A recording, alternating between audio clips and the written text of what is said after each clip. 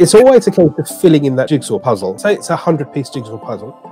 Google's going to guess around about 50 pieces in what it is. The more you fill in that picture, the more of the fine details it's going to know of that jigsaw puzzle. Whether there's a tree in the background, whether there's a church, whether there's a kid or a pram or a duck. The more you fill that in, the more specific it is. There's a tool called Cloud AI Learning, in which it will take a picture of the thumbnail, it will scan through the thumbnail and go red, shocked-faced, male, and it micro tags them. It now scans through all of video in the same way. Mr. Beast went to a supermarket in one of his videos about a year ago, and they put this video through the AI algorithm. What it does is it generates these tags based on exactly what's in the video, not just the tags.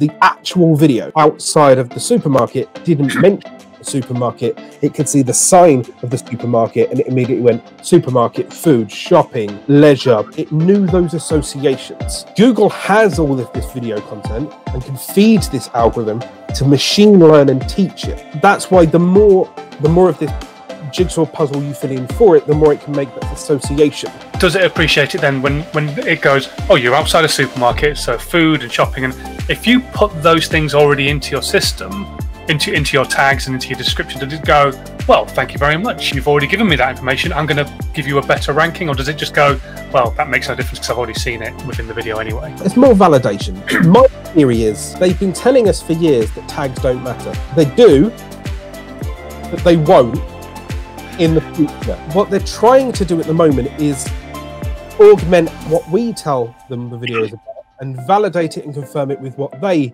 know, and that over time the machine learning will become more and more important and the human element will disappear. So if we tell it that it's a vlog and I went to Aldi and I bought Christmas stuff, in the computer generated tag mindset, it sees the supermarket, it sees food and it sees Christmassy stuff. It goes, okay, we got it right.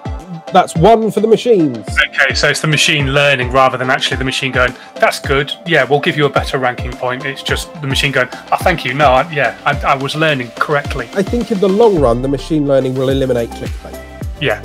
Or it will kill it much quicker. We already have the machine learning when it comes to thumbnails in YouTube. Upload something outrageous in a thumbnail, it can identify specific body parts, specific locations, and specific relevant things that you would identify as a human being, and it will flag it immediately. And that's through the visual element, not the tags. You could have a completely blank video, you could title it X, it doesn't matter. It would analyze the thumbnail and know that that's not what you should have as a thumbnail, or will either restrict it or remove it entirely. And there's something that does that isn't human, and that's clearly a machine learning tool that's been taught to recognize those images, whether it happens to be educational or whether it happens to be flat out illegal. So there will be things that identify that, and in the long run I imagine that machine will become more and more relevant to our everyday life, not just a safety net to protect YouTube from abuse. Now, if you liked this, why not click here for the full interview, or check out the playlist here for mini clips that will blow